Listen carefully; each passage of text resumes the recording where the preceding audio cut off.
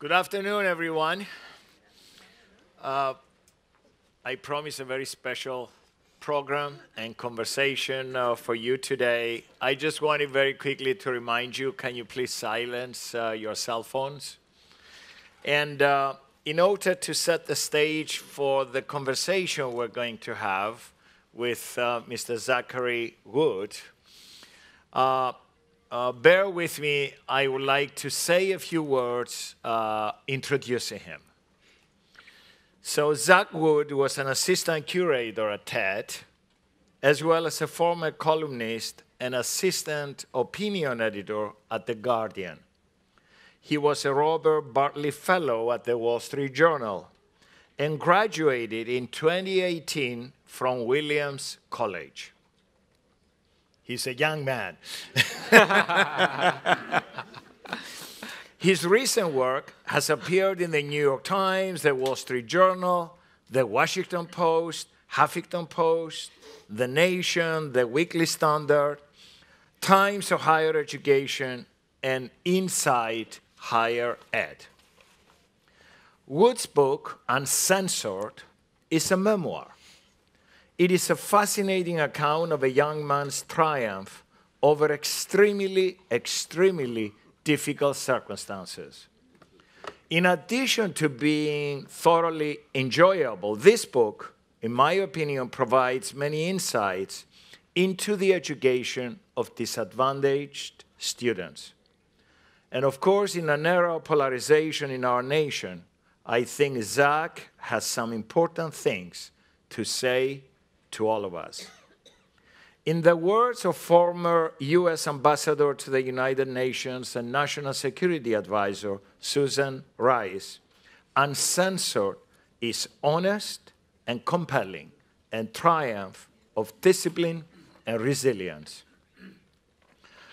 On the front cover of Uncensored are words that capture the essence of this book.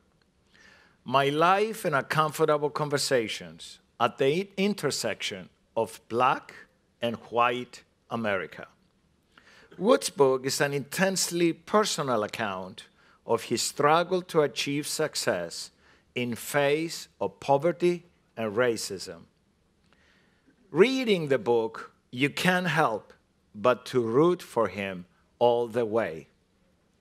But there is much more to his story than a triumph over adversity. Zach examines insights into big issues such as institutional racism, mental illness, and education.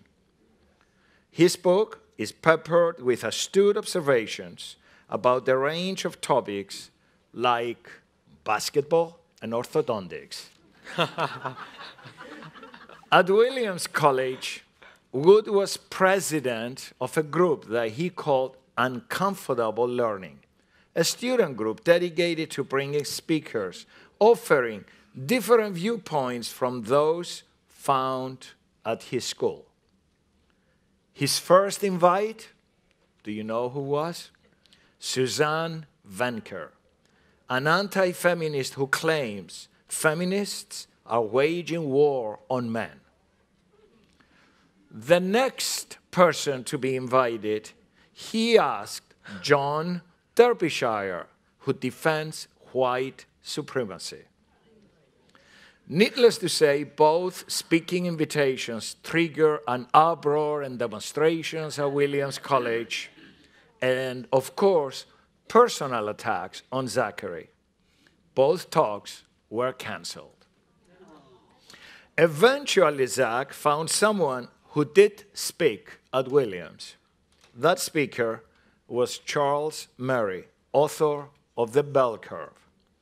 Murray attributes racial IQ achievement gaps to genetic inferiority and other impediments holding back black communities.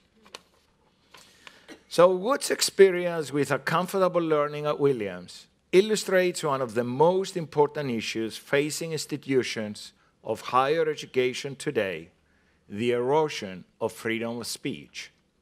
Many believe colleges and universities are not bastions of free speech, when it comes to ideas and popular on today's largely liberal campuses. In fact, many conservatives say today's college students are in the liberal bubbles of their campuses. So, Zach, it is clear that you don't agree with Vancouver, Derbyshire, or Mary. I agree with them on everything. But nevertheless, you did have the courage to invite them to Williams to speak. Why? So part of my perspective was that in order for us to work together, I believe that the way we achieve progress as a society, legislatively, right, when we look at bills that get passed, major legislation that has changed the lives of many Americans, millions of Americans, part of what enables us to work together is when we are able to find common ground. Now, sometimes the common ground that we are able to find is very limited.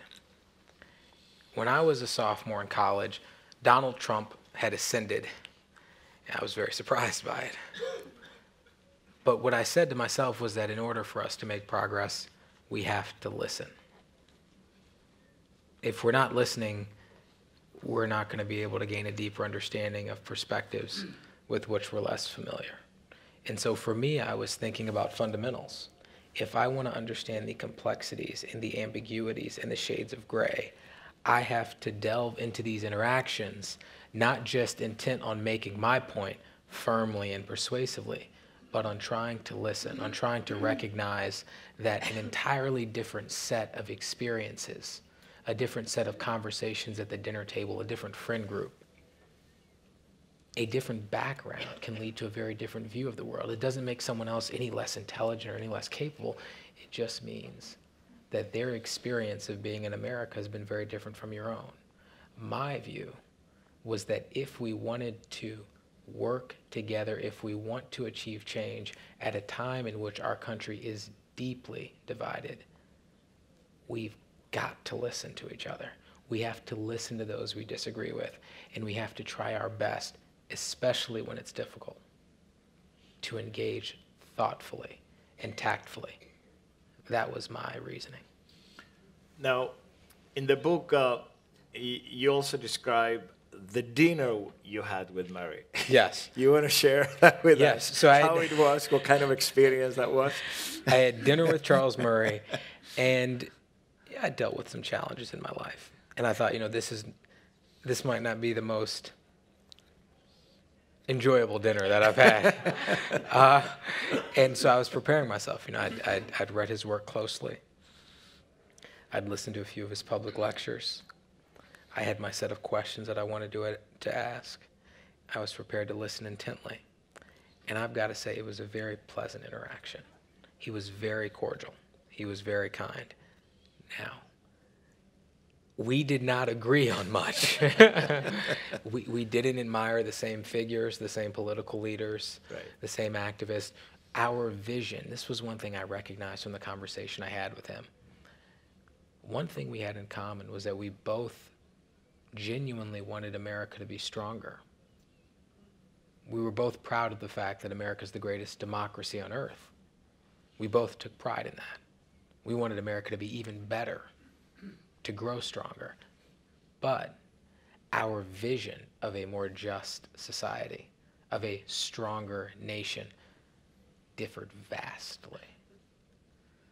We talked about presidents, we talked about policy, we talked about welfare, we talked about affirmative action, we talked about healthcare.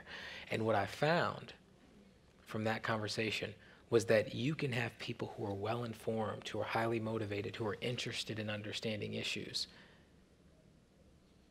who are both genuine in their intent, reach very different conclusions of what we should be pursuing as a society. That was what that interaction taught me. Okay. All of us this week are mourning the tragic loss of basketball legend Kobe Bryant and his daughter Gianna, and of course 7 other people that were on the helicopter.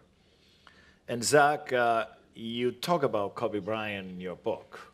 And as a matter of fact, I'm quoting you. Reading about Kobe Bryant in particular inspired me, you say, to commit to everything I put my mind to, the way he committed to basketball. Kobe has always been my favorite basketball player. His coach, Phil Jackson, said that if he set the bar at 7, Kobe would raise it to 9. So you want to tell us about Kobe, but also I would love to hear from you why basketball is so important to young black children. Absolutely. First on Kobe Bryant. He's my favorite athlete of all time. And the reason why is because this was a guy who structured his entire life around being the very best basketball player he could be. What his legacy really means to me is, when I look at it, I see someone who was determined to be the very best that he could be at what he loved doing, at what he was passionate about. He worked with Nike to shave millimeters off of his sneakers so that he could spin faster on a fadeaway jump shot. This is a guy who only ate lean meat, who had a polyphasic sleep schedule, which meant that he would take 2-hour naps 3 times a day rather than sleeping for any extended period of time, just so that he could work out 2 to 3 times a day. We know that he died in a helicopter crash. He would take, over the past 8 years, the last 8 years of his career, he traveled by helicopter to all of his games because he understood that his first responsibility in this world was being a father. And so he did not want to sacrifice family time for the commitments that he had to being the best basketball player that he could be. And so he said, you know what, I can get around the LA traffic if I just take a helicopter. So this was someone who was determined to do everything that he possibly could to structure his life around being the very best athlete that he could be. I respect his intensity, his competitiveness, his work ethic more than anything. And I think when it comes to basketball and the role that it plays in African American communities across the country, part of the way I understand it is that everyone wants to find joy in life. Everyone wants to find meaning. Everyone wants to have a sense of purpose. And often when you're in underprivileged, disadvantaged communities, basketball becomes your world. It becomes this place where you can compete, where you can work hard, where you can earn respect. We all care about earning respect, about being respected, about feeling validated. And in communities that face significant economic disadvantages and social disadvantages, in which you may not always have 2 parents in a home, basketball is understood, is felt, is seen as not just this recreational activity, but as something where it's honor, it's dignity, it's hard work. It's something that you can take pride in. Yep. Bravo. Zach, your mother was mentally ill, but she was also quite a remarkable woman, well-educated, and very determined that you receive an education and be successful. So, do you want to describe her for us? I know you spent quite some time in the book describing your mom, and both the good and the bad, and how she affected you. My mother is without doubt the most significant person, the most significant influence on my life and who I am today. She had incredible soft skills. She was a people person. She could talk to anyone, connect with anyone, could understand anyone. She understood what motivated people, what gave people joy, what their intentions were, what they were trying to achieve. And yet at the same time, she had schizoaffective disorder, which meant that she had symptoms of schizophrenia and bipolar, mood swings, paranoid delusions. And at any given time, with or without reason, she could be very angry and her rage was terrifying. she could be very sad and feel depressed and question whether anyone loved her. And so part of what this meant for me as a child, any kid is going to want to have a positive, nurturing, encouraging relationship with their mom. And there was a sense in which I was always fighting for that, trying to achieve that, but didn't really fully feel it, didn't really have it. Because every day I would wake up and I wouldn't know, is it going to be a good day or a bad day? Is she going to be upset today, or is she going to be happy today? Is this going to be a day where she wants to watch movies and go to the arcade? Because when she wanted to have fun, she wanted to have a lot of fun. Right. And so it made me more compassionate. It made me more empathetic. Another significant thing about my mother, I grew up in a family of educators. She grew up in a family of educators. My grandmother was a teacher in Detroit Public School for 42 years. She taught me how to read when I was 3. And my mom, and this is very important, she always encouraged me to explore my curiosity. I asked a lot of questions as a kid.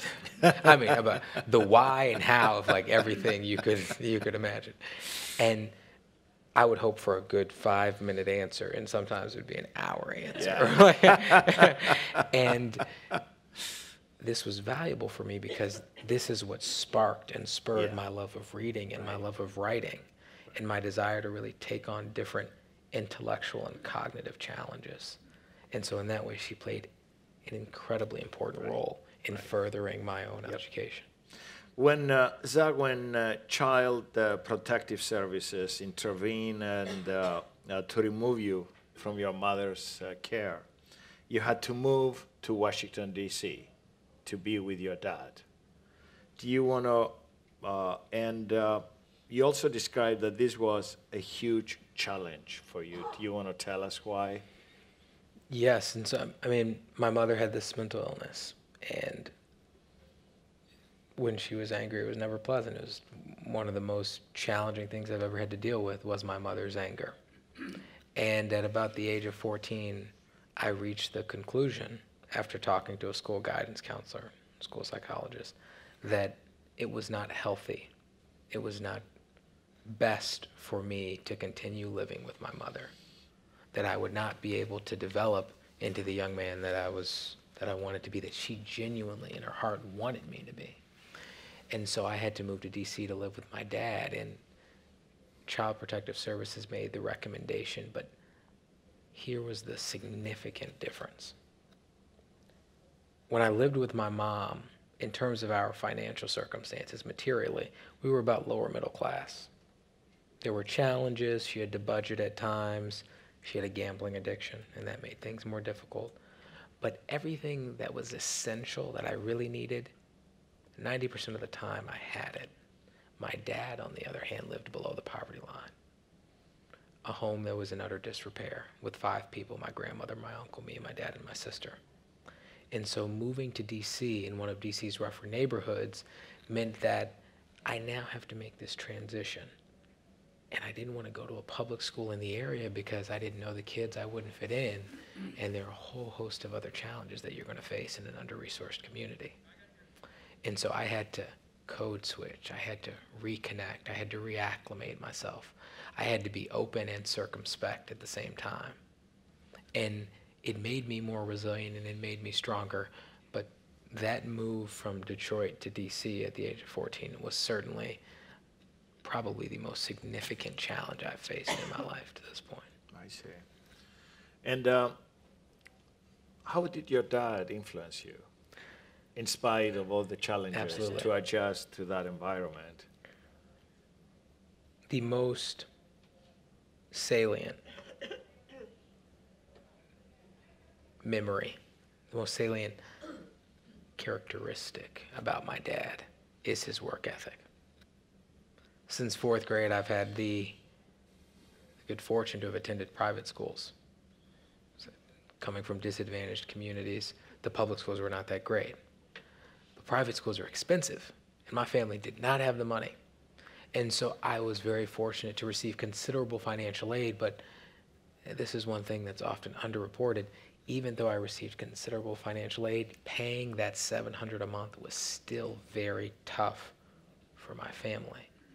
And my dad would work 2 jobs and 3 jobs, at times 4, doing valet after work, delivering newspapers from 2 to 5 a.m. in the morning, then being an accounts payable coordinator by day. And so his work ethic It was incredible. Underscored for me the importance and the value of hard work. Yeah. So you mentioned that you mostly attended elite private schools, and you also received merit scholarships. Yeah. Not athletic scholarships. Yes. Yeah. Although all your white peers, they thought you were on an athletic scholarship. Basketball or football or Those are the questions you were Yes, getting, yes. right? Are you on a football scholarship or a basketball one? But actually it was merit scholarship. Yes, absolutely. So how were you able to do this? And are these lessons for others to learn? Lessons for others to learn? Absolutely. I mean, part of it for me was the emphasis that my family placed on education, that my mom placed on education, that my grandmother placed on education. And one of the big lessons I learned from my experience in private schools was that there were many differences between me and my peers, significant differences, racial differences, class differences. Just if you look at our spring break vacations, they were going to Aspen and tours of Europe. I'd never been out of the country. I went to Canada once or twice, but I was in Detroit, so it was right across the water. And they're going to China and Beijing, and they're telling me about all this, and I'm like, wow, this is incredible. What it taught me is that our differences matter. Our differences are significant. It's a part of what makes us individuals. It's a part of our individuality. Our creativity matters, our uniqueness matters, and we all have unique journeys. But at the end of the day, I think our common humanity matters more. And what I learned was that there were things that I could find in common with my peers: a love of reading, a love of writing, a love of speaking, an interest in different subjects. That's why I'm here today. Yep. You mentioned, Zach, in your book, affirmative action. Yes. And writing that there are significant moral and social costs associated with it. Would you care to expand on that? Absolutely. So I was in 4th grade. I was reading a book, and I came across this phrase, affirmative action. It's a typical experience. You read it, and I say, okay, I'm going to ask my mom what this means, because I have no idea. Affirmative action. What is affirmative action? And I'm trying to think, what does this really mean? So I asked my mom, and I was really hoping for like a concise kind of, in a nutshell. It was like I think 2 hours. And I was raised in a family of progressive Democrats. But this, I remember this vividly. My mom took great pains to really emphasize that with any issue that matters, any issue in the public sphere, any issue that you hear discussed in the news, that you read about in editorials in the New York Times and the Wall Street Journal and the Washington Post, any issue worth thinking about, worth reading about, worth discussing is complex. People's stories, people's lives are complex.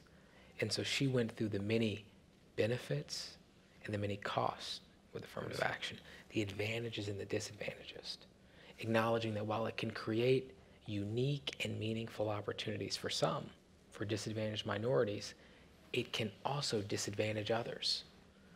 And so while she told me that she was ultimately a proponent of affirmative action, that she supported it, she said there are legitimate reasons to have concerns, to have reservations.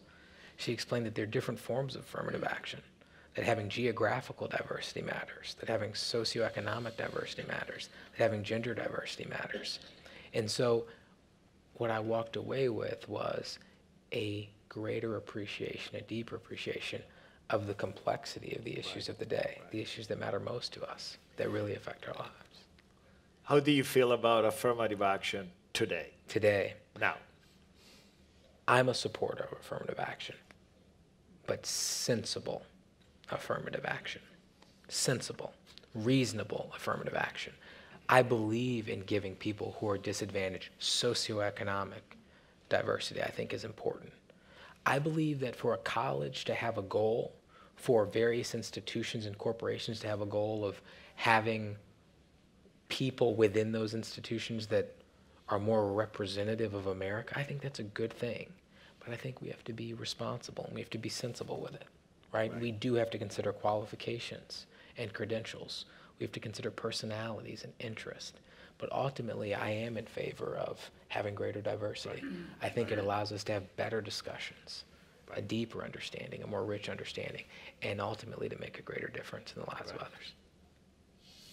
My next question is very close to my heart.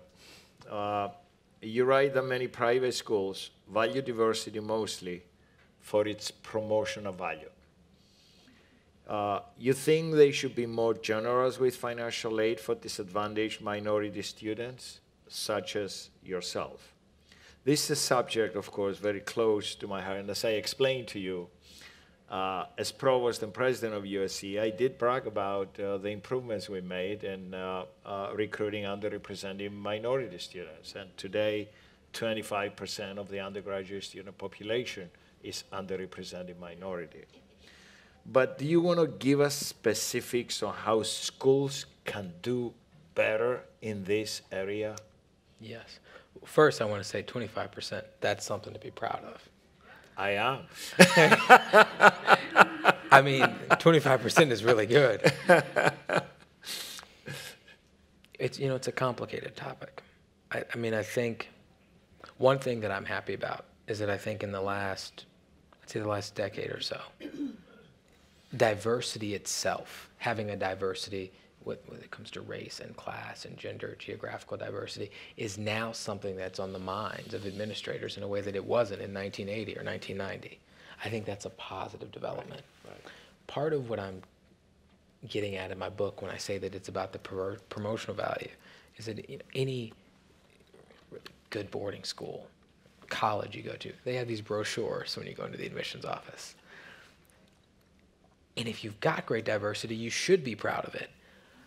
But part of what I'm getting at in the book is that it's not just about the promotional value, and it doesn't end with just having the students there attending. I think we have to make meaningful inroads in terms of helping students feel more included, to feel like they belong, to feel like they can make the most of their education. I mean, I loved learning. I loved reading. I loved writing. I loved speaking. And because of a number of teachers who played a critical role in my intellectual development, I felt empowered to make the most of my education. Yet at the same time, I recognize that every student doesn't have those same circumstances, those same advantages. And so I think that beyond just achieving the diversity itself, having a more representative student body, we have to think about what inclusion really means in a way that is sensible, in a way that is strategic, in a way that is consistent, I believe, with also having robust and open discussion of difficult ideas. Yep. Well, you got my attention, Zach, in the book when you wrote that most people don't understand how expensive it is to be poor. Do you want to elaborate on that? Yes. So part of part of the challenge is when you have limited resources, everything feels even more expensive than it is because it's not like you have a real savings. I mean, this was part of the challenge when I was in high school. My dad was working 3, at times 4 jobs. Valet after work, accounts payable coordinator by day. After valet, he was delivering papers when he had a car, because through most of high school, he did not have a car. When he had a car, he started doing Uber. And just to do Uber, you have to have a car that is in shape to do Uber. Exactly. Right? And so everything, every expense, every payment, for instance, braces. Now I have a decent smile. In high school, I needed braces. It's very expensive. Every payment was expensive. was putting us further in debt because he didn't have the money. So if you don't have a savings, that's one thing I think we don't think about. If you have a savings, you've got a savings. If you have money that's saved, it's there. You're prepared to use it if need be. When your balance is near zero, through most of my time in high school, my dad's account balance was never much over zero, and so every expense felt taxing. It was challenging. And so because of that, just being poor is very expensive. You're always digging yourself out of a hole. You also talk in your book about code switching. Yeah. Do you want to explain that for us? So it's interesting. Yes, code switching. You mentioned the word already in the Yes, conversation. Code switching. It's interesting because when people talk about code switching, sometimes it's understood as a difference between how people of different backgrounds or different races communicate. But I really think it's a lot broader than that. I think we all code switch, and I'll give you an example.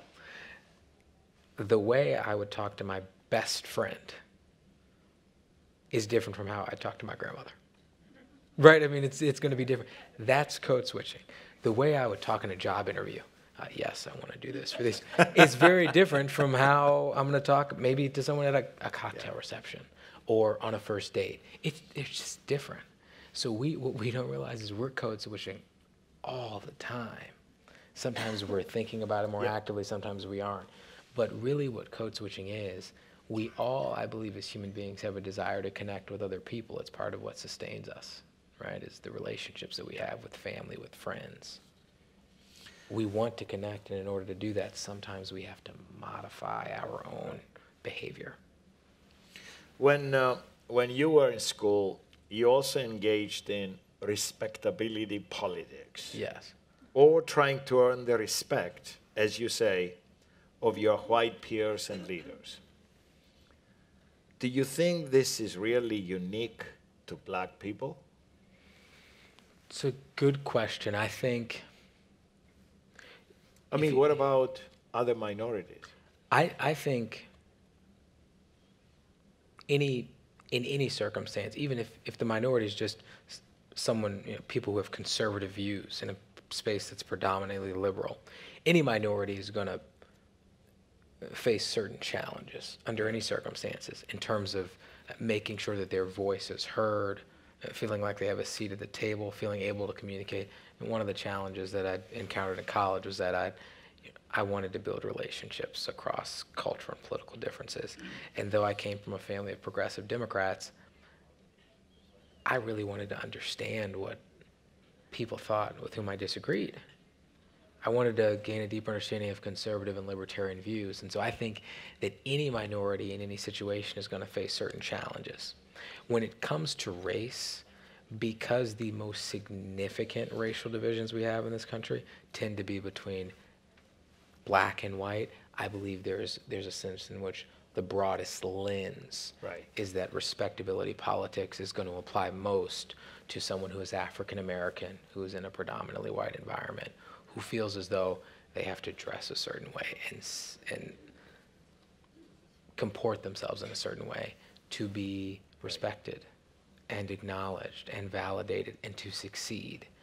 And so I think that respectability politics can play out in different ways with any minority in any circumstance, but we're probably discussing it most in terms of black and white because that's in terms of racial challenges, tensions, and divisions. But that Zach, has the most history. How about the reverse? Whites who want to earn the respect of blacks in such fields as rap music or basketball. Oh yeah, yes. Do they have to engage in respectability politics? Yes, this term respectability politics sometimes can seem a little abstract and vague. What is it really? Okay, so let's simplify it. Who doesn't want to be respected? Right. Who doesn't want to be heard and seen and validated?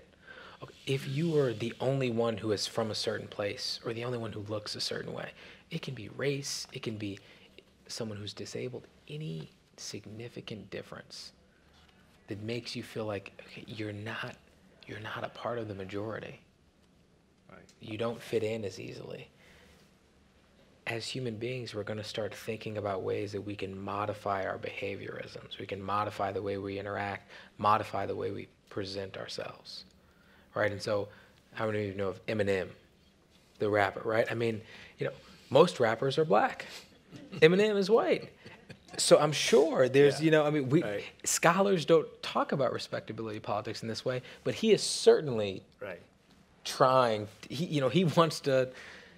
He's a talented rapper. He's just a very talented musician. But so there are things that one will do under any circumstances to try to really fit in, to really belong. We all want to belong. While you were at school, you devoted a great deal of time and energy helping others. You also largely hid the desperate circumstances of your home life from your teachers and your peers. And you put a lot of pressure on yourself. And eventually, it caught up with you. So what I wanted you to share with us, with our audience, do you want to describe the incident that started with James? And then, of course, involved several others. So I'll preface this by saying I was a high school student who wanted to do too much.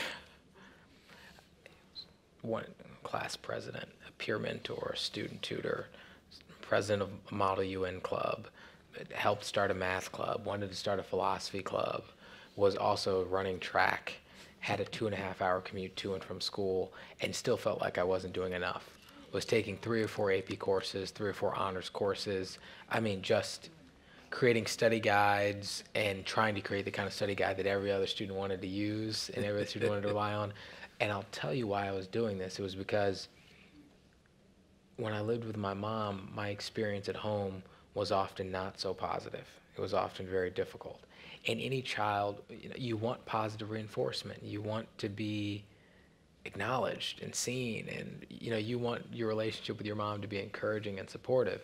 And when I didn't find that at home, and I'm glad this was the form that it took, because it could take other forms. I said, okay, I'm going to find that at school by being the best student I can be, the best student leader I can be, the best friend I can be. And so the way in which this culminated, and probably the biggest error in judgment I've made, is that in high school I reached this point where I never wanted to say no. I mean, I was doing all these things, a student leader in all of these different ways, and anytime someone asked me, Zach, are you going to create a study guide for this? Are you going to do this? Yes, sure, gotcha, absolutely. I got it. I'm going to make sure that works out. Never wanting to say no. As a junior in college, toward the end of your junior year, what is the main concern? Applying to college. A good friend of mine asked me, really interested in going to this school, really interested in Brown, really interested in Stanford. Can you help? I'm coming from a disadvantaged circumstances. My family, my mom and dad, don't have connections with college administrators. But my friend wanted to know, can you help me with this? And I didn't want to say no. And because I didn't want to say no, I told him, yes, I'm going to do whatever I can to help. I will help with this, because I did not want to say no. I didn't want to let anybody down, because the main source of light, the source of hope, the main thing that kept me going was feeling as though I could deliver every day from 9 to 3 and afterwards at school, being the best student I could be. So I said, you know what, I'm going to help you with this.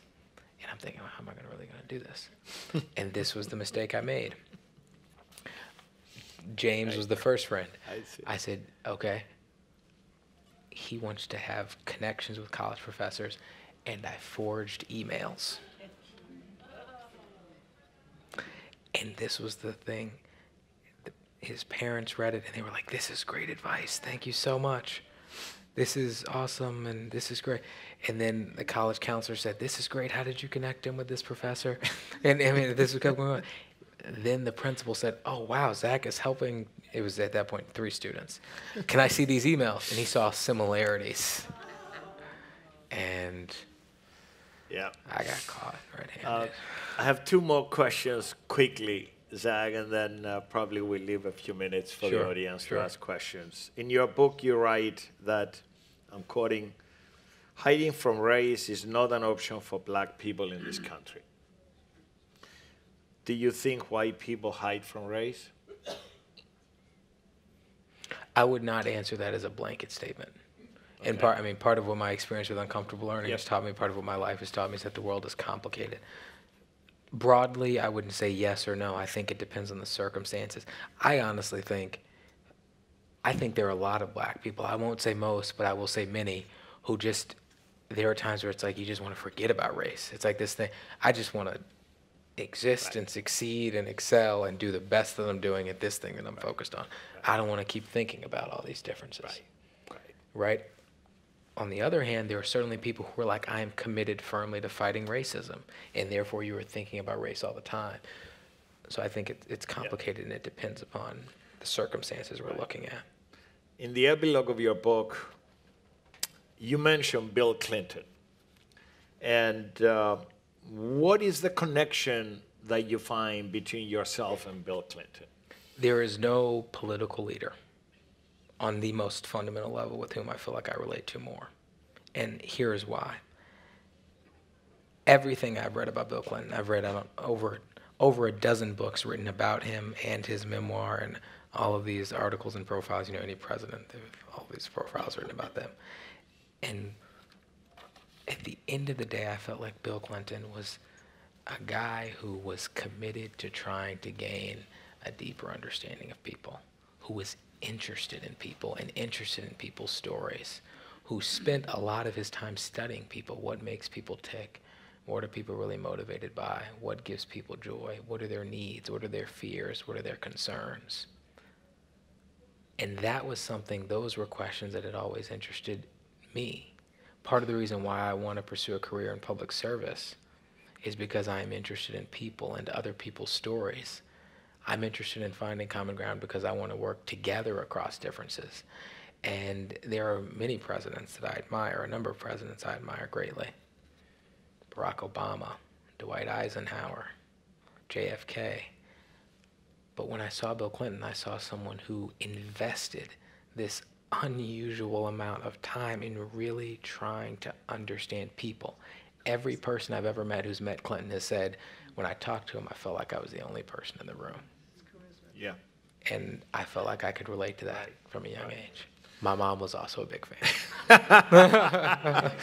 Any questions from the audience? Take any questions? Yes. Your presentation is wonderful, and you Thank have you. a purity of thought that is... He's having one more tomorrow, by the way, about the book. Yes. Yes. Hear that. Thank you. With that in mind, is your path to politics on the horizon? Is the passion of politics on the horizon? That's the question, right? Given the fact that you have such a wonderful, clear conscience in terms of the way people should act and behave, and as I said, a purity of thought. Politics? Yes. I mean, that's He can be our future president one day. I mean, the big dream is I want to pursue a career in public service. I want to do whatever I can to help people have better stories, to help people have better experiences, and I'm interested in policy and being involved and being in the action. So yes, I do want to run for office one day. And he's studying for the LSAT to go to law school. Yes. Yes, gentleman in the back. Is there a feeling among black students that to get good grades and to excel in school, you're acting white, and that hurts some members of the black community? Is that a real feeling? It's a great question. It's an important question. Yeah, so his question is there a sense that being smart isn't cool, essentially? Being a good student isn't cool. Can it hurt you when you're being cool with your friends? In a sense, yes, it can. And that was part of the reason why when I moved to D.C., and I give my dad a lot of credit for this. And my dad was not raised in a family of educators. My mom was, but he understood that I had been attending private school since 4th grade. And so when I moved to DC in 8th grade, he said, I want to keep you on this private school track. I want to do everything I can to make sure that you continue receiving a great education. Because honestly, frankly, if I had gone to school in Ward 8 of DC to a public school, the challenges I would face, not really being from the neighborhood, having been a kid who went to private schools, liking reading and wanting to ask a lot of questions. And it's really sad that that's not as encouraged in those environments. Yeah. And so that, you know, students who want to ask questions and who want to read, they're bullied. Yeah. Right? So yes, to your question, it's a big challenge. Paul, I know we ran out of time, right? I'm Zach, happy to stay thank after you and answer very any much. questions. He's going to be signing, by the way, books you. outside. Thank you so